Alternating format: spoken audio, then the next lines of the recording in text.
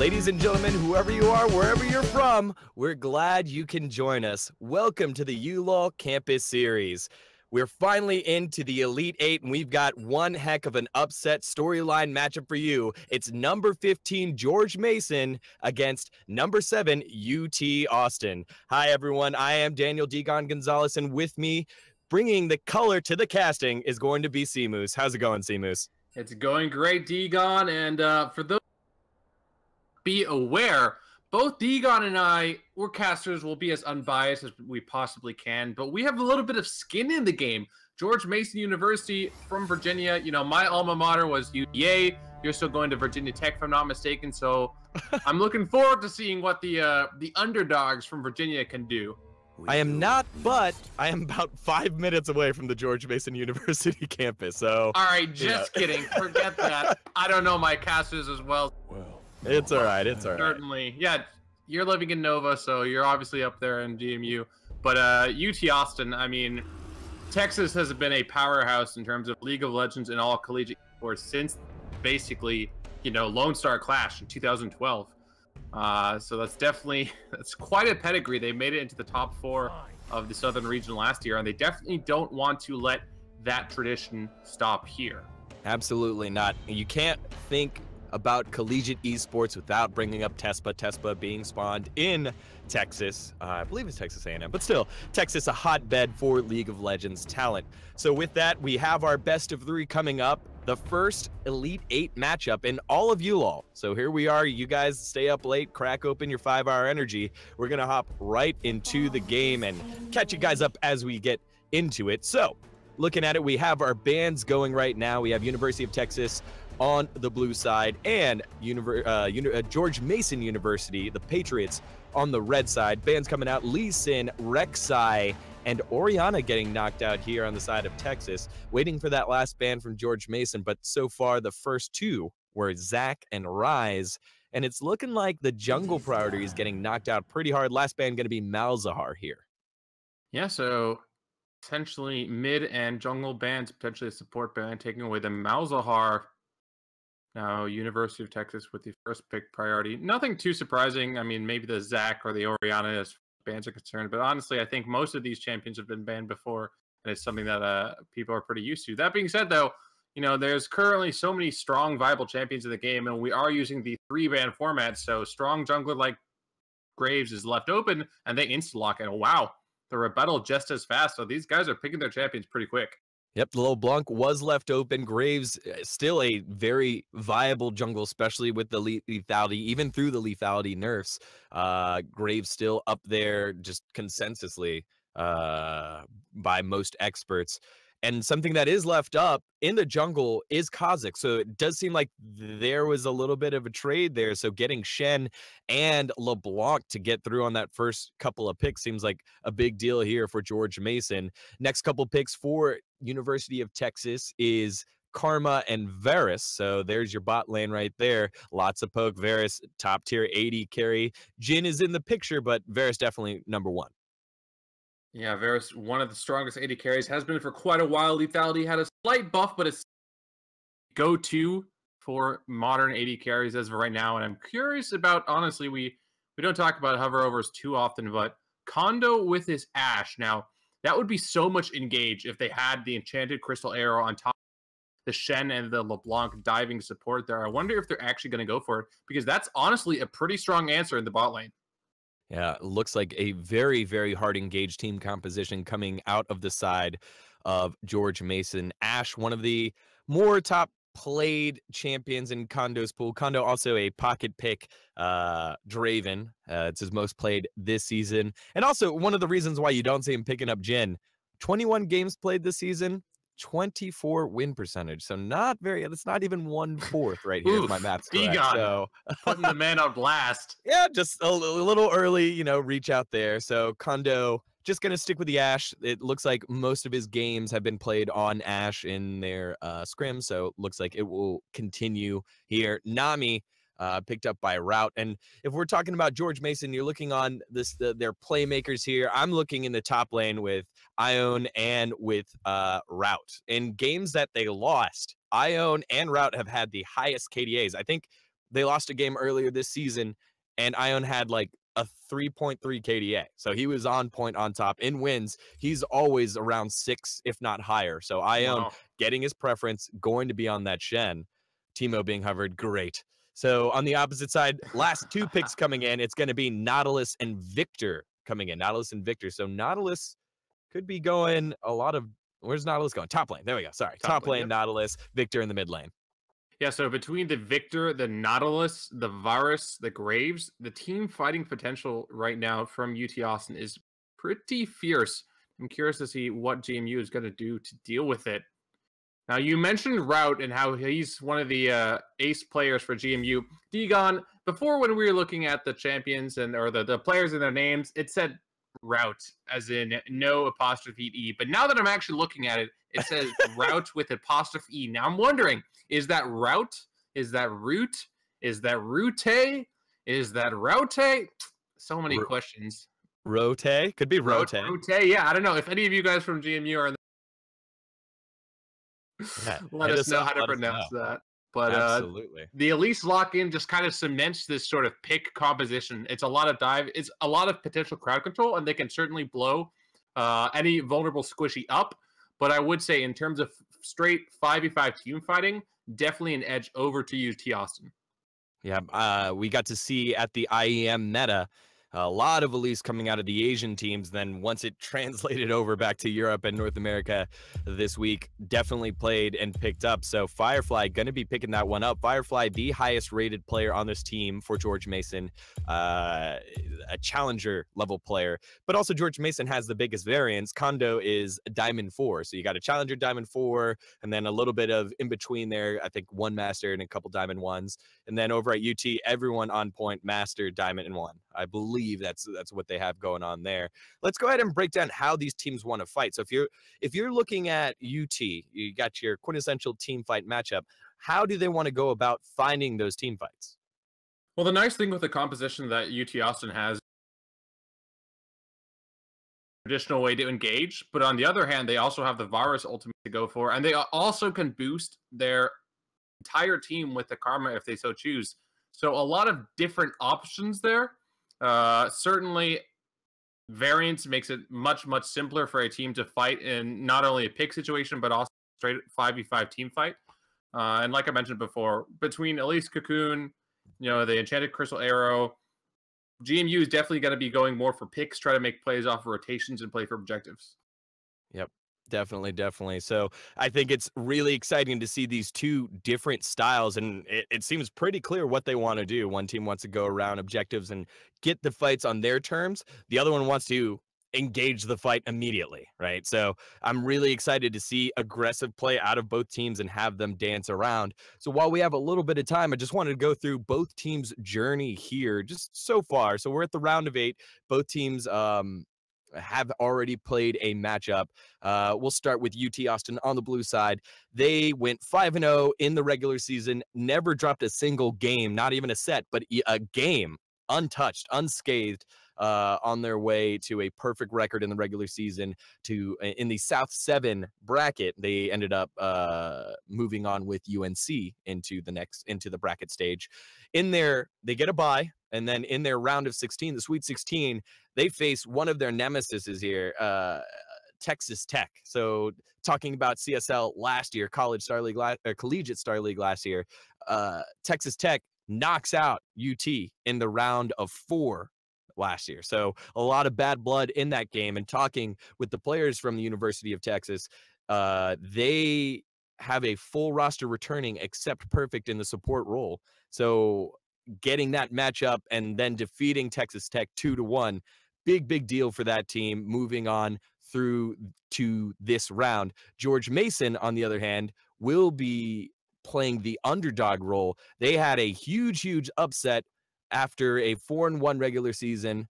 Their only loss coming to forfeit to UT San Antonio, who just played earlier in the stream. And they had a huge upset against UT Dallas. So University of Dallas, and University of Dallas, I believe, was the 2nd seed in the bracket.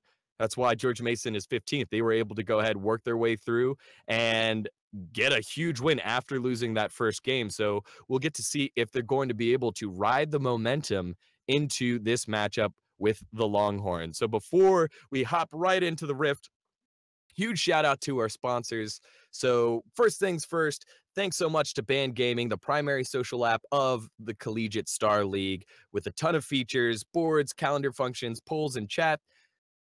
Hit them up at the Google Play Store or the Apple App Store, band.us/home. Twitch.tv, thank you so much, Twitch, again, for your continued support of the collegiate scene. We wouldn't be able to do it without you. The largest gaming platform in the world. Thank you, Twitch. And lastly, Azus, thank you so much for our peripherals. And it does look like we are finally into the Rift real quick.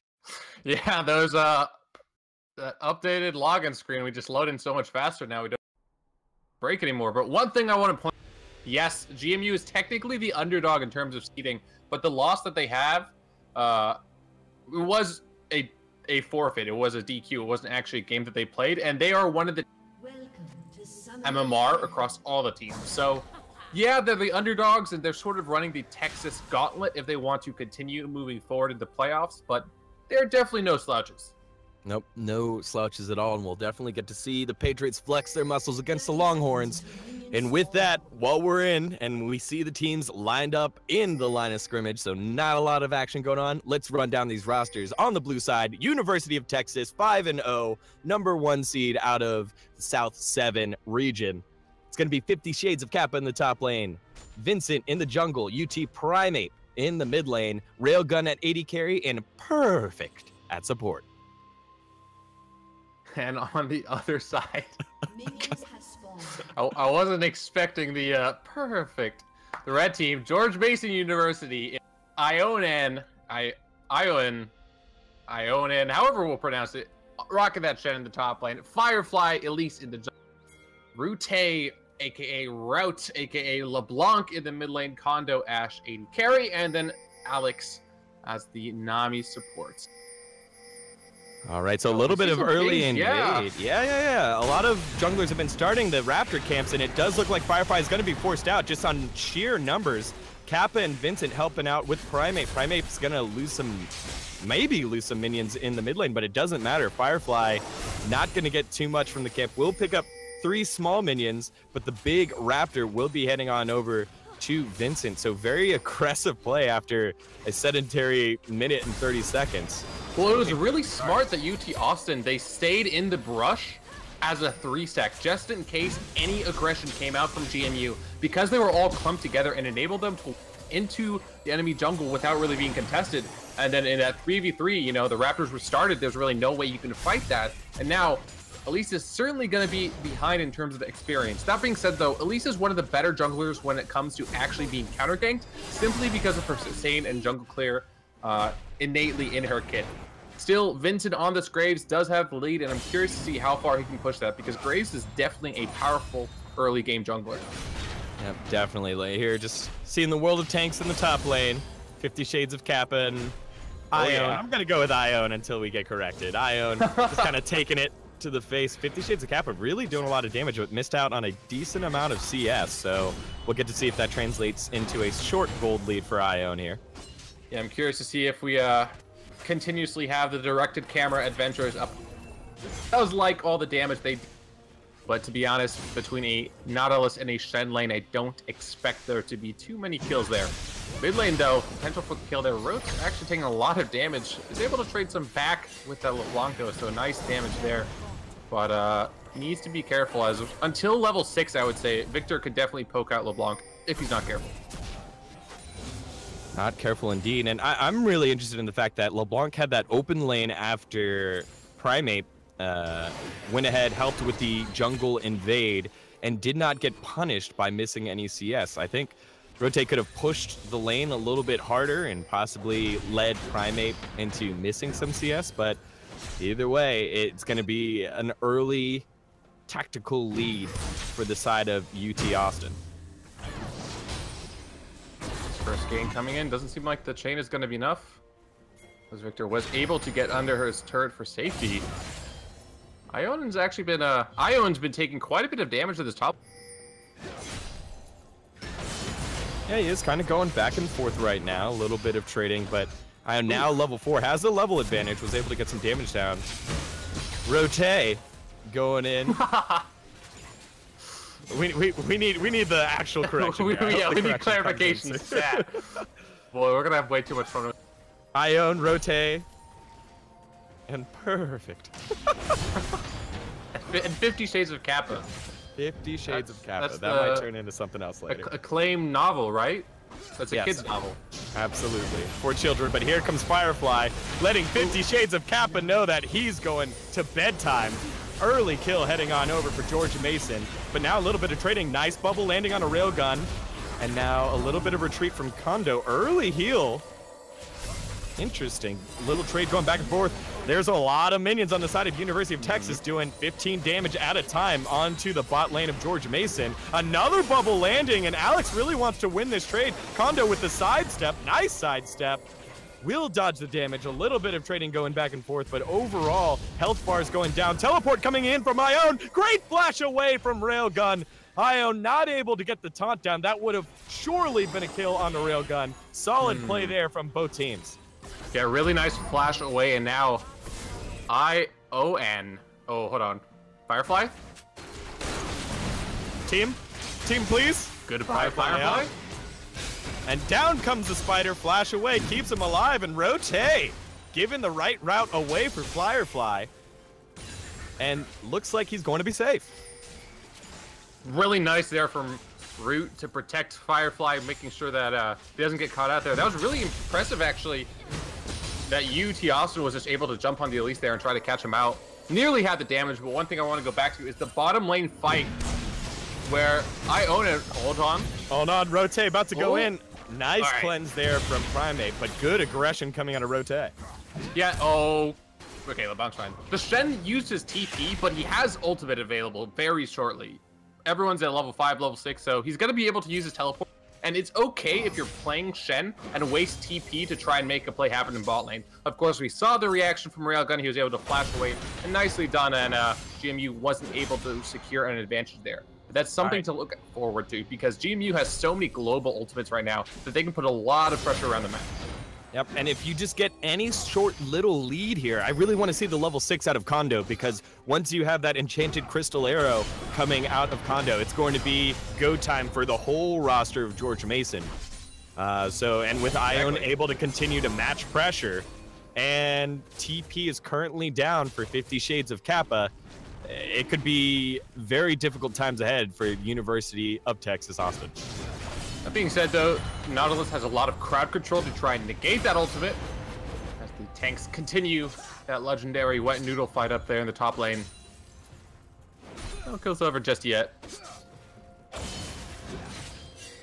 So here at the 7-minute 30-second mark, it is about a 300 gold lead. That early kill for George Mason manifesting itself here in the gold lead. But one big thing that's happening right now that isn't very fair is actually this gank is coming first. Vincent coming in. Nice ult from Nautilus. Flash away from Ione. Will he be able to get away? No, he won't. Collateral damage. See you later. Yeah, that's going to be an easy gank. That flash there from Ione at the very end was probably not the right call. He could have potentially flashed ahead of time to get away from Nautilus. But it does seem as if the client is stuttering a little bit, so we do apologize for that. But yeah, D-Gon, he could have maybe flashed away the crowd control, or at least try and delay it and get away earlier, but flashing at the very end there meant that Vincent and 50 Shades of Kappa, they could secure the kill without using summoners of their own. And even though, that being said, the top lane did result in a kill, and they're trying to get that turret, we do see movement from Firefly. Actually, we don't really see movement from Firefly right now because the client. We don't see anything. But he's trying to answer in the ball lane. Let's see how he does.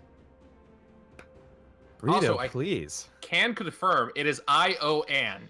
Ione? I-O and Apple to Ione. Ione. So thank you to Twitch chat. Yep. Please get us an update on Root's name there. All right, we got to pause. Yeah, there it is. A huge lag spike coming out. So we're going to go ahead and flip on our idle screen real quick until we get that figured out. Seems like Ro8 disconnected, and we're going to go ahead and take a quick second to figure that one out. But in the meantime, we can continue to talk about these teams and these schools, both schools, public schools. UT Austin, obviously one of the biggest and best, I'll go ahead and say it, one of the biggest and best public schools in America. Obviously not only greatly known through sports, but also what they do in the public sector as well. Had a buddy of mine, our drum major from high school, went to UT Austin, graduated from UT Austin, now works at UT Austin as a graduate life assistant there. He's a life assistant? Yeah, he's graduate life assistant. That's the title. Okay. And... for a second, I heard you just had said graduate, and then I thought you said graduate, comma, life assistant. I was like, oh man. Oh, graduate life assistant. What's a life assistant? Right, that makes sense. And on the opposite side there, George Mason, huge commuter school in Northern Virginia, obviously super well known for their Final Four run in 2000 and help me, 2012, I think. No, it's older than that. I think it's like 2005. Really? George Mason. Are you gonna Google it right now, Deacon? Maybe. If you Google it and it says 2012 or 2011. 2006. George Mason. Really? Final Four 2006. Yep, led by Tony Skin and my man Gabe Norwood. It was that long ago? It was that long ago. That was the last time we were relevant as a place in America in Northern Virginia. How the time flies. All right. Yeah. Well, definitely I don't follow too much college ball. But yeah, GMU, honestly, GMU, like compare the pedigree of UT versus GMU.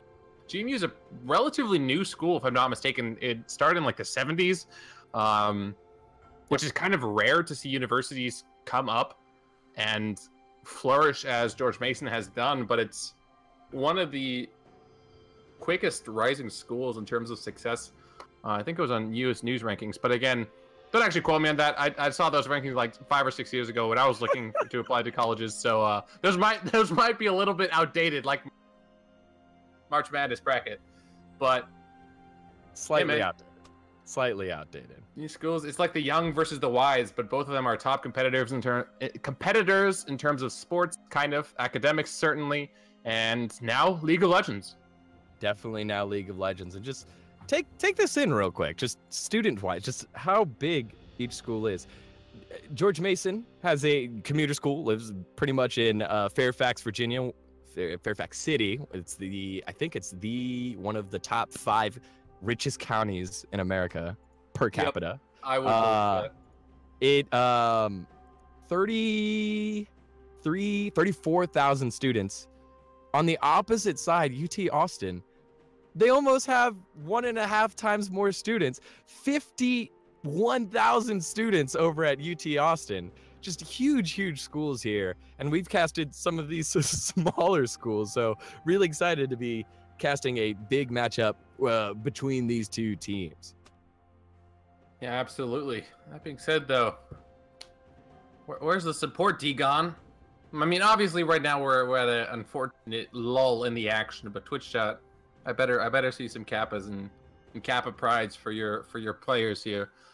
Seriously, though, I mean, GMU versus UT Austin is probably one of the larger matchups in terms of the South, simply because of the results that both of these teams have had, and then the pedigree of the Texas teams as well. Honestly, the Texas region as a whole, the state, has kind of been the dominator when it comes to collegiate esports, typically in the South. But that's a little bit due to geography and how many people actually live in Texas. Now they have.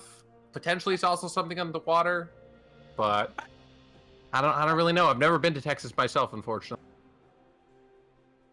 I disagree. I think that the fact that UT and Texas A&M and all of the Texas schools have kind of gotten together to form TESPA is a huge thing. It could have been done anywhere, but the fact that it was done in UT shows how tight-knit. That's just a hotbed for League of Legends talent and just kind of esports in general. So solid stuff there.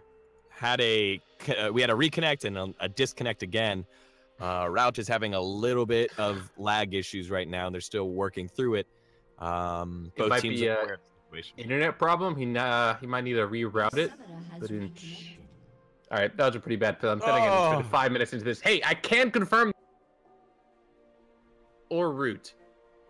So it's literally just the word. I don't know why he had a little apostrophe E schwa thingy, but oh well. Anyway, Anyway, so Ion in the top lane, Root. So it's not ION, it's Ion. Yeah, so someone trolled me, guys. I trust Twitch chat. That's I your trust you own guys. fault. No, dude, this is. I want to trust Twitch chat, T-Gon. Anyway, looks like we're on pause and immediately into a bit of a Lag. Yeah, my client froze again. So hopefully that's only temporary, and the unpause maybe takes a little bit to jumpstart. I mean, it's pretty cool that the colors are on. Colors are back on in the pause. There we go. An auto attack. 2 auto attacks. We're back into the game. University of Texas. And now look at this. Firefly on the wrong side of the map. Railgun getting caught out. A little bit more lag. Dash in. There's the stun. Here comes the enchanted arrow. Doesn't matter. Firefly picks up that kill. What a tough place to come back from a start. Either way, that kill gets traded, and University of Texas really wants to get this top tower. Here comes Ro8. Ro8 coming in, putting down damage. The tower will go down, but 50 Shades of Kappa will be punished. There it is. There's the punishment. And the tower is traded back on the bottom side of the map. Overall, a win for George Mason, but not as big as they would like, because first tower gold goes over to University of Texas. Nautilus taking a nap, and we see the bot lane turret equalize. So turrets traded, and overall, this is by far an objective lead for GMU, because not only did they get the kill at the top, they also got the kill in the bottom lane. They're going to get the turret, and now they're going to get the Cloud Drake. So that pushes their gold lead. I mean, it's just a little bit higher than it was about 30 seconds ago, but the objective lead and the potential to snowball here is going to be pretty big.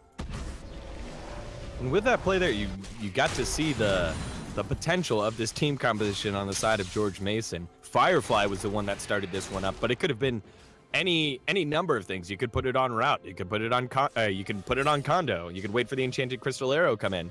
You could wait for the tidal wave to come in. There are so many ways for this George Mason team to initiate on the Longhorns that the University of Texas has to be aware of where they are and where the other teams are, and make sure vision across the map is vital. And here's the interesting thing too now, because it's a Cloud Drake, actually generally considered one of the weaker Drakes, it works really well for their comp, because you get the 25 movement speed bonus out of combat, and that's essentially a pair of boots right there.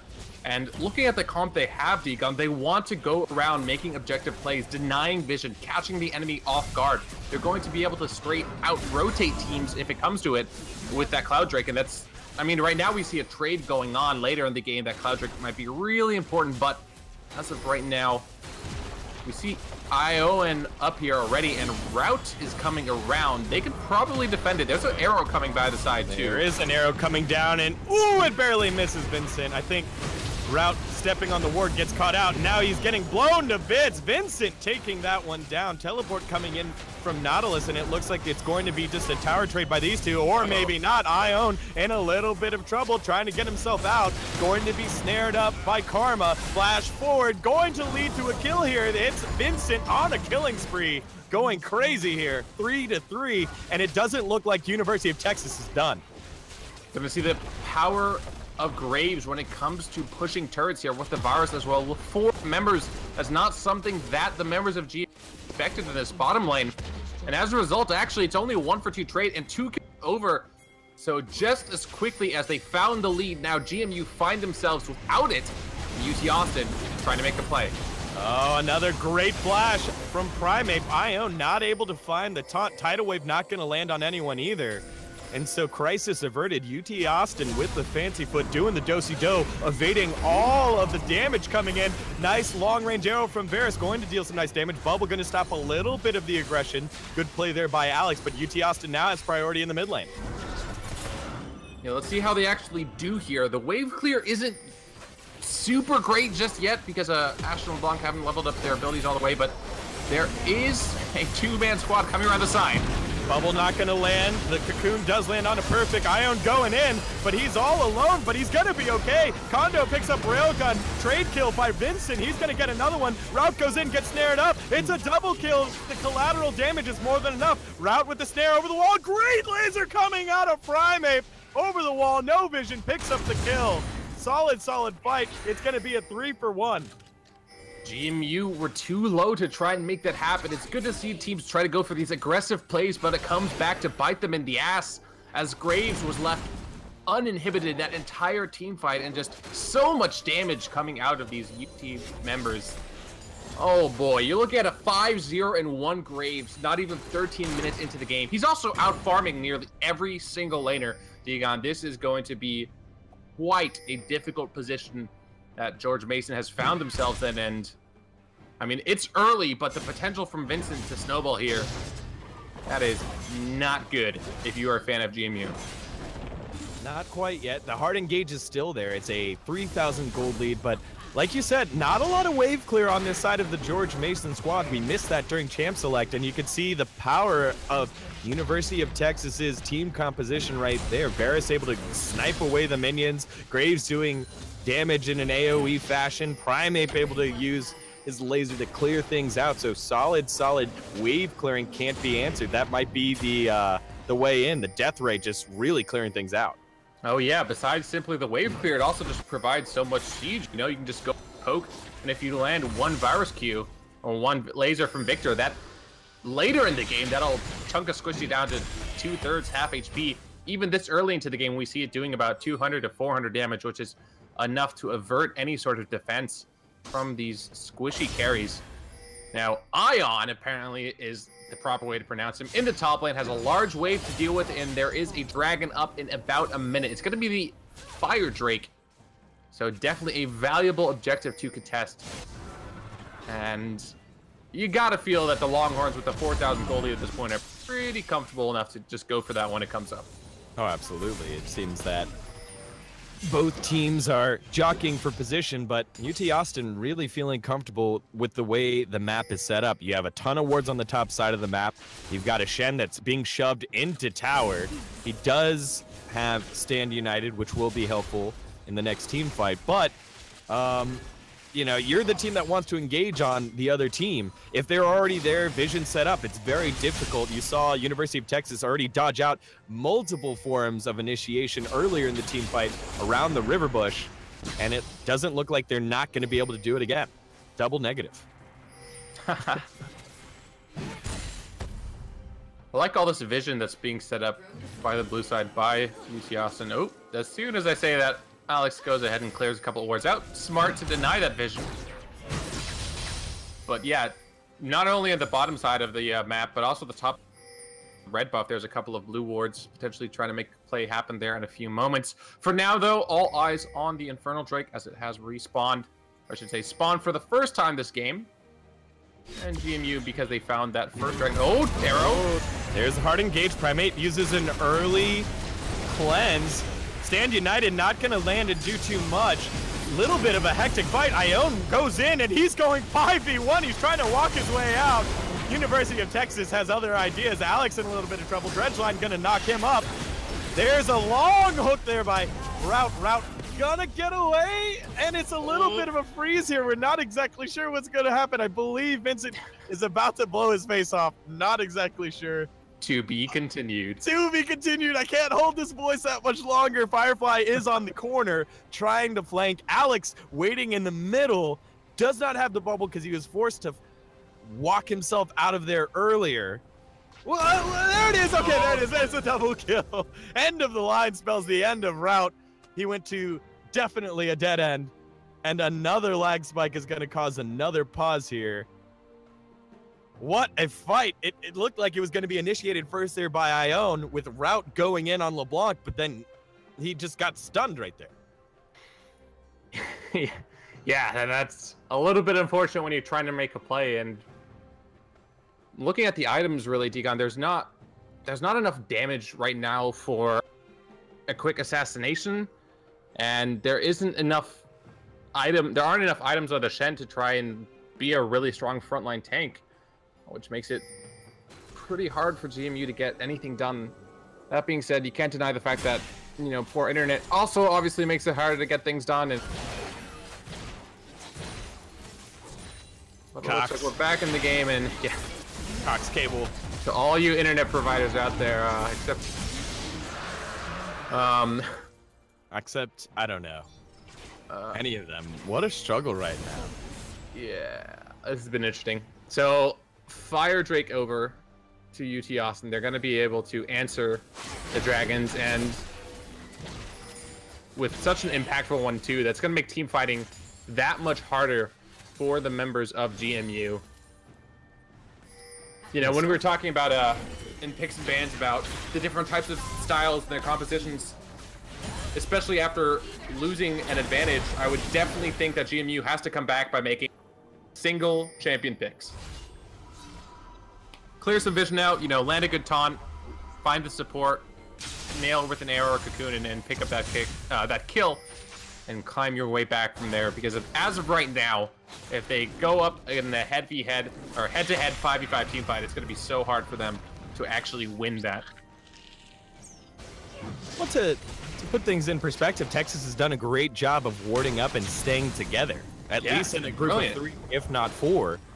And they've been able to prevent, I believe, like I said, the only time where they were vulnerable to an engage, they did a great job evading Enchanted Crystal Arrow, the Cocoon, and the Tidal Wave around the mid lane, and then turned around and won that fight, right? So the numbers advantage was gone. They took a fight under tower and they won it. And so with that, they've taken a commanding 5K lead, and it's just very difficult for George Mason now to win a fight if they don't have pressure in the side lanes and don't get a pick. There's a nice stun on a railgun. Ooh. Range stun coming out of Ion, forcing the flash backwards. Not a lot of damage going down. Firefly not able to get in as well. And Texas plays this one perfectly. Yeah, Texas was able to get out, and even after their 80 carry was stunned up. Yes, he did use his to get away. He also used that heal, but if you're GMU, you know, you're not really going to get a better chance than that. Enchanted Crystal Arrow right onto the virus. Turn down, 5v5 fight. Spells trouble. Nami not going to be able to do much else after that. Ion again by his lonesome. Ion, no you don't. He gets taken down. Long range collateral damage, cleaning it up. Vincent going legendary. 8-0-2, 2 members down, and it looks like they're going to turn to the top lane. Baron not up just yet. It's only been 19 minutes in the game so far. And that is just such a dominating lead for UT Austin. Especially because at this point, they're going to be able to take the top lane turret as well. I mean, Shen is going to respawn and has the ultimate up, but I doubt that GMU's even going to try and defend this. Or at the very least, a Nami and an Ashe are not going to be enough to defend the turret, as Vincent will simply tear through it, and there was such a big wave. So honestly, besides that first blunder we saw, Degon, very early into the game from the Longhorns, their macro game has been very strong from then on. Very strong indeed, and it's led to a pretty significant gold lead right now, and closing down the options here for George Mason. Their team comp is pretty one-dimensional. Picks are still picks, but you know, if you need to use the numbers advantage, there's only so many picks you can get at once. And right now, down 6 kills and a decent amount of gold, it seems like it's going to be a struggle for them to find the correct pick to get themselves back in this game.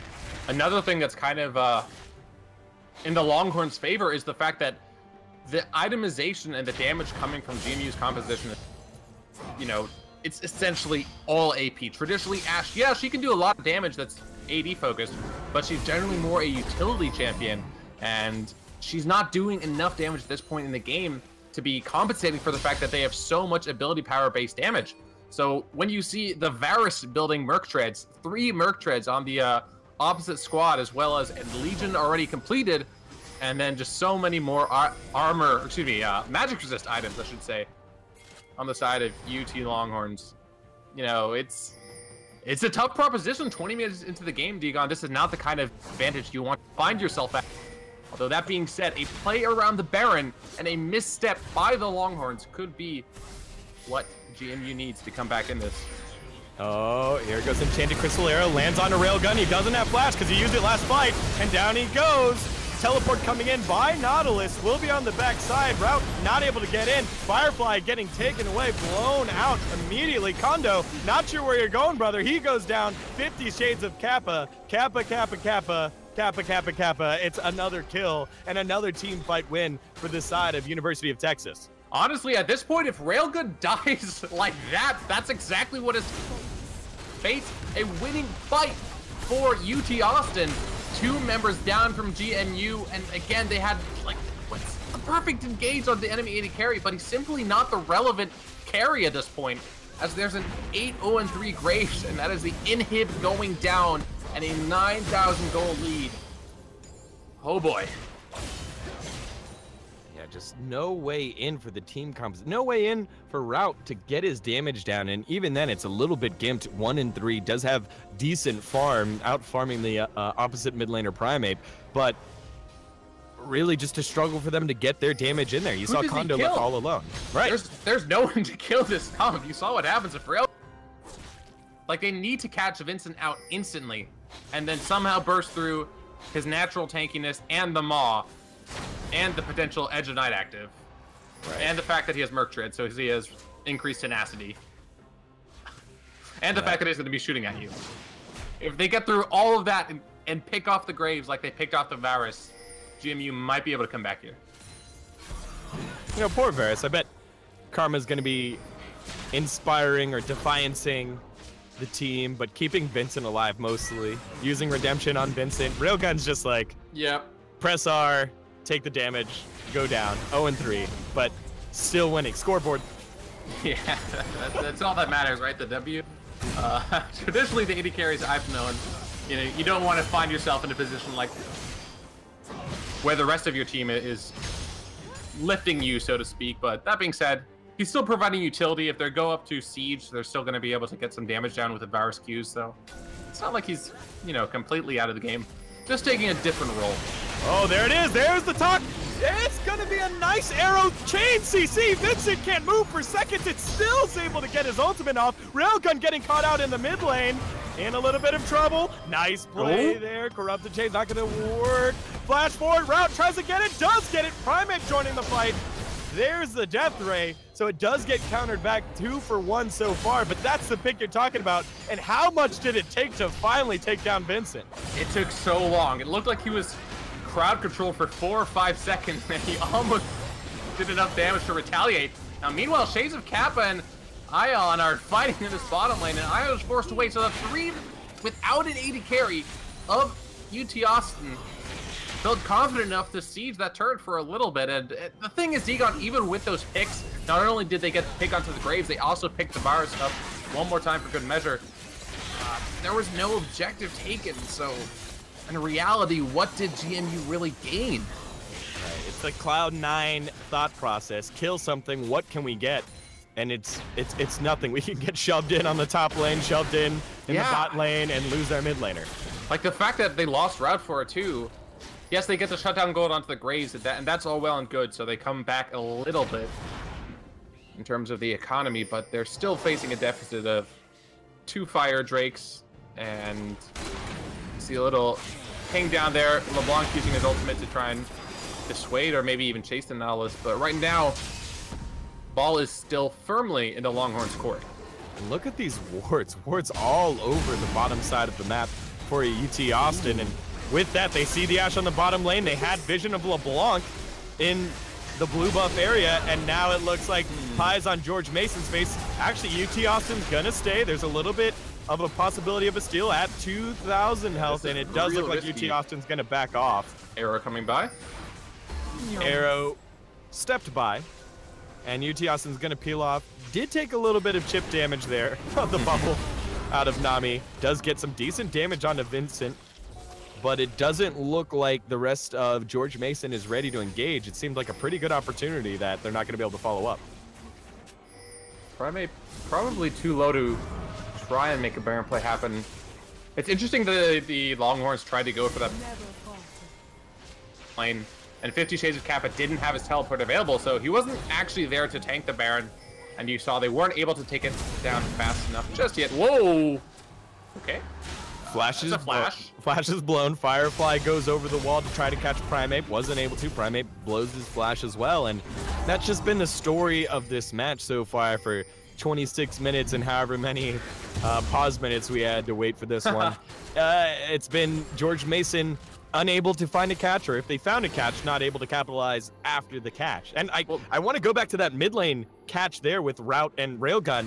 A LeBlanc was not able to assassinate a Varus 23 minutes into a game. Like, let's think about that. Yeah. Railgun is, you know, probably a little bit happy about that, considering just talking about how he doesn't have much agency in this game. Ro8 definitely doesn't have enough damage to one-shot any squishy, no matter how vulnerable, on the side of UT Austin, and that is certainly a problem for a team that needs to come back from this deficit by making picks. And we saw Firefly trade a flash there, but honestly, at this point in the game, okay, there was the arrow. Another enchanted crystal arrow dodged by Varus, but yes, you're talking about... Oh, I was just gonna say, at this point in the game, at least not having that flash might actually be a problem for GMU than it is a problem for UT, because that means one more vulnerable member from GMU that the Longhorns can now focus on. And honestly, Dagon, like, at least certainly can one-shot anyone. Oh, Alex dealing with death right there. Vincent, a little bit of trouble. He's actually going to get chained up. Will live a little bit longer, and down he goes. So Vincent goes down. Kondo in a little bit of trouble. Flashes over the wall. Will be safe. So there's the first time we've had a pick without a kill being returned on the other end. But there's a lot of pressure going mid lane, and a lot of the wave clear on the side of George Mason. Almost down. Goodness gracious. Chain of corruption almost landing there. Railgun almost played a part in this match, but not able to. Nice play there by Ro8. Once again, though, it almost looked like Vincent was going to survive. That really awkward situation where he jumped into the enemy jungle without vision. But the redemption heal was almost in time to heal him up, and he was so naturally tanky. Ooh. Holy moly. Lazy recalls lose games, except if you're UT Primate, barely able to get away from the enchanted crystal arrow. Either lazy or incredibly calculated. Either way, a bit of a risk, I would say, when you have this kind of an advantage, but they don't pay for it. In fact, now that that arrow's gone, that dragon is going to be essentially for free if we do see UT Austin go for it. They could go for it. Mason's trying to clear out vision here on the top side of the map, but there's just so many wards down right now. All over the place for UT Austin on the top side. You're right. They're going to take it for free. Easy peasy. Lemon squeezy. Going to be another infernal. Just kidding. It's Ocean. Yeah. The graphic in the top left. The graphic threw me off. So not only does Vincent now have, or he's had Merc Treads, but he also has the QSS. Just in case he didn't have enough tenacity. You know, in case he gets stunned. Or taunted. Or snared. Yeah, that's... Oh boy. Or popped up. Like, the couple of crowd control abilities that they have now are even... Because the primary member they want to land that crowd control is going to be so reduced in its effectiveness. Again, I think the way that UT loses this, UT Austin loses, is if they make a Baron play and it goes very poorly. Like right now, their best option would simply be to group up in the mid lane and just take the inhib, because I don't really think there's a conceivable way that GMU could contest. I agree. That sounds about right. Nautilus was in the bottom lane, just kind of split pushing, get the wave to push. Now Victor's in the top lane pushing. So Austin trying to get the lanes pushing so that once they go in the mid lane and force down that open inhibitor, there'll be a little bit of sense of urgency on the side of George Mason. Oof. Those arrows doing a lot of damage. Yeah, Railgun, you know, might not have the hottest scoreline, but he's still doing so much damage with that lethality virus. He did take a short deviation building the Manamune first, not going completing it all the way. Night. Yeah. Not going edge of the night first, so it's a bit odd considering it's not completely stacked either. I don't really get like high value effectiveness out of it. Oh well. I don't think it's really going to be a make or break situation for UT Austin though. No, not really. But 31 minutes into the game, about 31 minutes into the game, 13-8 is your score. UT Austin up on number 7. UT Austin up on number 15. George Mason. Ro8. Ooh, getting a little aggressive. Elise is a little bit out of place, and UT Austin knows it because of the wards that are down. Firefly trying to come from behind, gets caught out by the chain of corruption. Will he go down? Flashes over the wall. He is safe. Great play by Ione to keep his jungler alive.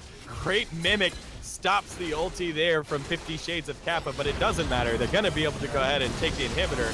Taunt missing from Ione, and now he's in a little bit of trouble. Dredgeline going to land, flash backwards by Ione. Going to keep him alive. Redemption coming down as well. Primate trying to pop off. Kondo very low. forces out the Stand United, but isn't using it. He runs away.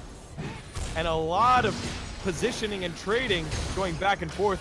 Not too much damage. Look at 50 Shades of Kappa. His bar is full. And will be able to just waltz his way on out of that one. Firefly not going to land the cocoon. And just after a lot of abilities and skills and damage traded, it's just an inhibitor going down. Yeah, it's surprising that no one went down there. Kondo was so low, but the focus not really that great from either side. Before the inhib went down, it was a really good tidal wave from the Nami to disengage the fight. And I guess thankfully for GMU, no one went down there because test the Baron, but they did lose the inhib. Pretty big wave is pushing in this bottom lane though against UT Austin. So the longer we see GMU distract their 5 champions, the better. That being said though, Nautilus has teleport available, so he's likely just gonna recall that. Seems like after taking the inhib, we will see a small moment of parity. I do want to commend, it's been a 7K gold lead for quite some time here for George Mason. They've stalled this one out. They are slowly bleeding out because it was 5K for a little while. It's 7K now, but it's been 7K for about almost 8-9 minutes. They're getting gold, they're getting items. Maybe LeBlanc will be able to blow someone up. Ashe is going to continue to get bigger and better, but Ashe is pretty far away from the next item, whatever that may be, if it's Infinity Edge or a health, a life steal item, you know. But either way, it's giving them an opportunity to scale up and get items and try to just pick someone even faster. Vincent, we've seen it. Vincent has withstood CC after CC after CC, but maybe with items, Mason will be able to blow him up faster and transition that advantage into something else. Hopefully, I mean, to play devil's advocate to your optimism for Gene, the late game scaling of UT Austin is definitely better. Like, I don't even want to say questionably better. Debate here than the late game scaling from the red side from GMU. So the fact that they've kept this goal lead the same, or the goal differential similar, is a good sign because it means they can get to that 66 item point. But the fact that at that 66 item point they are still at a deficit doesn't bode too well. Now that being said, LeBlanc certainly, as she gets more items, has more one-shot potential. And that could be the key here. But another arrow wide. Man, that is so unfortunate. It's crippling to George Mason's gameplay, the way they want to play this matchup.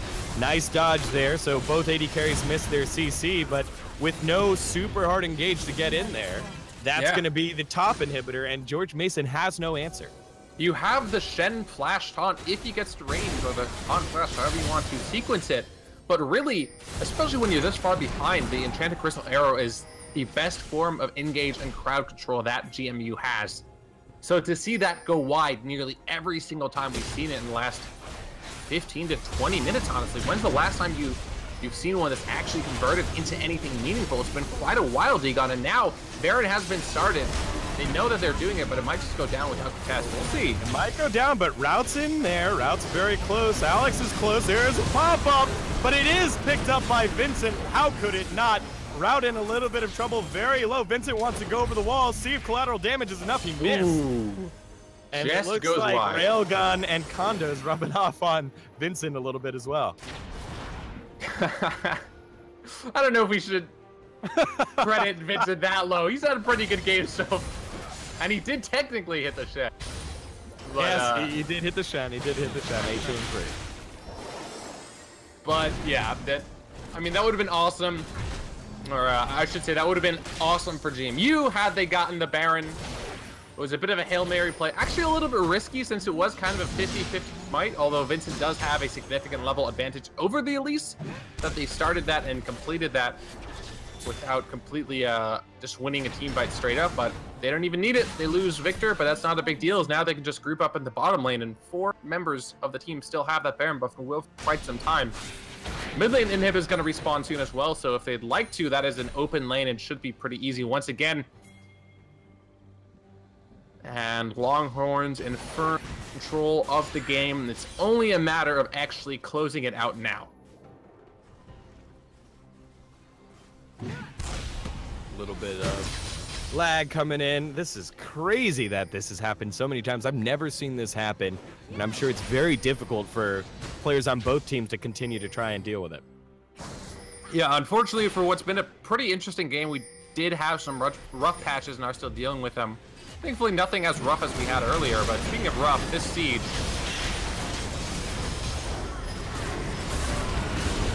Here comes Nautilus. The siege is a little bit rough. Ro8 trying to get in, very low, going to go ahead and use Sonya's. Enchanted Crystalero didn't lead to any kills, and Perfect picks up the kill onto Ro8. Down goes Alex. They're having sushi tonight down in Texas because George Mason is falling and Texas is walking all over him. The Longhorns getting in. Ione in a little bit of trouble, trying to lead him around the map. Does not, and that's going to be 4 members down. The GGs come out, and it's just a matter of time before University of Texas goes up 1-0 against George Mason. A dominant victory. Mason found one early. But since that early game, it has been entirely the show of the Longhorns. A 38-minute game, D-God, and you gotta wonder, you know, UT Austin had such a strong showing. The first adjustments you would expect out of GMU are probably gonna happen in that pick and ban phase. Yeah, there were about 3 to 4 jungle bans, I believe, and it looks like there's gonna be 5, if not 6. Graves gonna be one of them. Vincent dominated this game. Firefly, the highest rated player for George Mason, was not able to put his imprints on this game, and it showed all over the map. So solid stuff there from University of Texas. George Mason gonna have to pick up the pieces and make this a series. They do have another opportunity, best of 3 here in the first Elite 8 in all of ULoL. But when we come back, we'll have game 2 between University of Texas Austin up 1-0 against George Mason University. We'll be right back. Don't touch that browser. Only $14.99.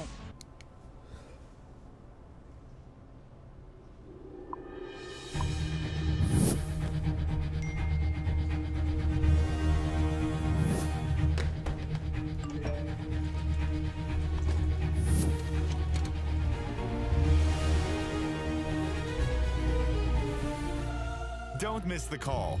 Download Band. Communication made easy.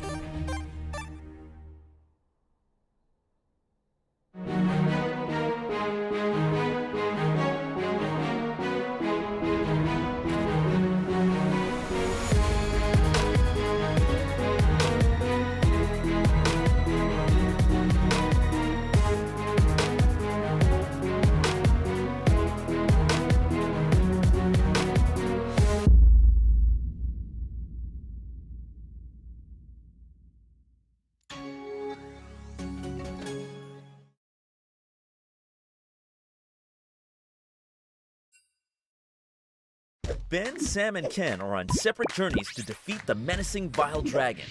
But let's just say luck isn't on their side. If only there was a way for them to find each other and band together. Well, that's why there's Band.